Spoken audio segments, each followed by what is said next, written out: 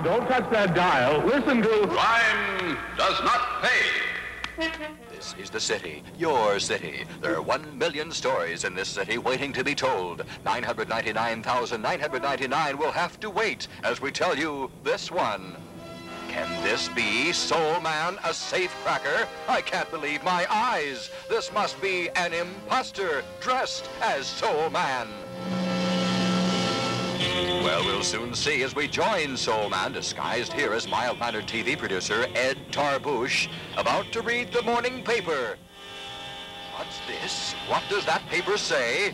Oh, wait till Ed Tarbouche reads this. He'll get to the bottom of this. Ed Tarbouche, knowing full well the imposter must be brought to justice, senses that the imposter is near. He uses his super X-ray vision and looks through the walls of the building to see the imposter at work. Seeing this criminal trying to tarnish the good name of Soul Man angers Ed Tarbouche. He finds a convenient phone booth and takes the pills that change him into the cleared crime fighter, Soul Man. Oh, the imposter is going to get his. Aha! Soul Man and the imposter meet face to face. Now Soul Man's got him, and here comes Police Detective Sobel to make the arrest. Soul Man explains that the crimes he had been blamed for were in fact committed by this imposter, and that he should remain the #1 crime fighter in the country.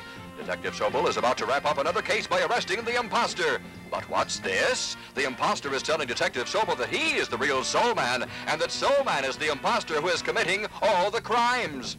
Believing this, the police detective starts to arrest Soul Man. Soul Man tells him that he is the real Soul Man and the imposter is the imposter. But the imposter says Soul Man is the imposter and he is the real Soul Man. The police detective is stumped. What to do? What to do?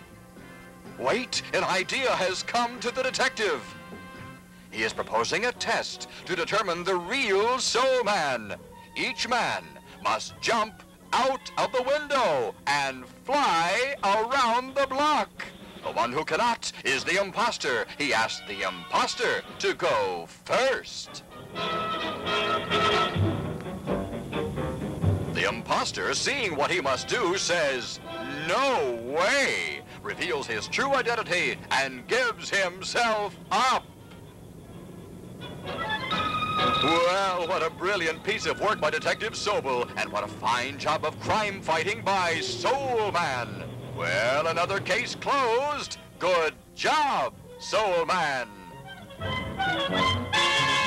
Oh no, what's this? Soul Man seems intrigued by the test of flying around the block. Don't do it, Soul Man.